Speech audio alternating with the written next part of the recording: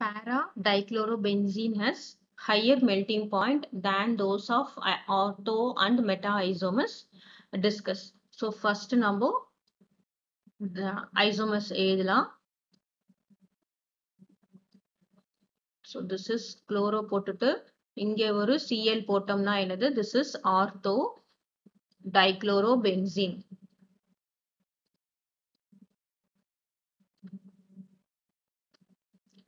Next meta-dichlorobenzene. So in the Cl, this is meta position. Adjacent position is ortho. 1,3 position is meta. Meta-dichlorobenzene. Next,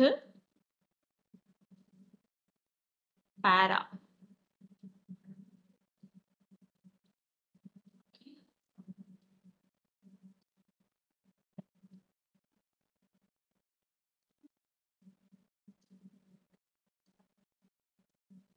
So this is para-dichlorobenzene.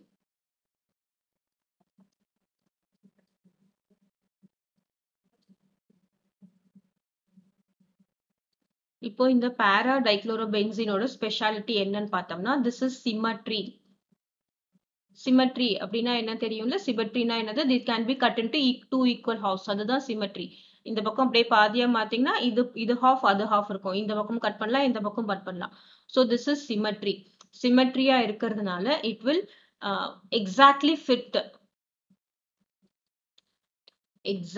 fit into crystal lattice. Crystal latticeல வந்து கரெக்டா fit ஆகும். So it exactly fits into crystal lattice அப்படின்னா என்ன அர்த்தம்? That will be closely packed. இப்போ closely packed na what happens? We need high amount of energy.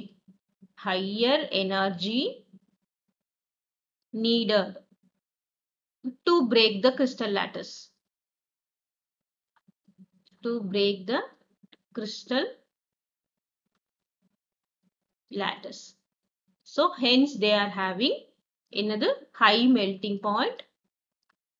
High melting point இருக்கும் and also they will be having lower solubility. Low solubility. Which one? Para-isomer. Para-isomer, due to this reason they will be having high melting point. நம்ம அதை break நிறைய energy கொடுக்கணும், high melting point கொடுக்கும். அப்ப என்ன அர்த்தம்? நிறைய melting point அதிகமா இருக்கும்போது அதோட solubility எப்படியா இருக்கும்? கம்மியா தான் இருக்கும். ஏன்னா நம்ம நிறைய ஹீட் கொடுக்கணும் அதை soluble பண்றதுக்கு.